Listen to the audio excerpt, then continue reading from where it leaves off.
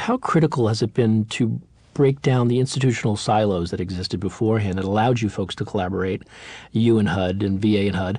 And how are you employing sort of a shared leadership concept? Well, breaking down the silos within government is critically important, and I think is really the foundation of our success. We have a shared leadership that's very important to both of our organizations. It's so important that both of our secretaries, Secretary Shinseki and Secretary Donovan, have agreed to form a 2-year leadership team for the United States Interagency Council on Homelessness, and this facilitates long-term planning and goal setting for the 19 members of this agency. So this is the first time this has happened, and it really shows how closely we are working together, and there isn't a silo between VA and HUD. We also support the shared leadership by reviewing data together.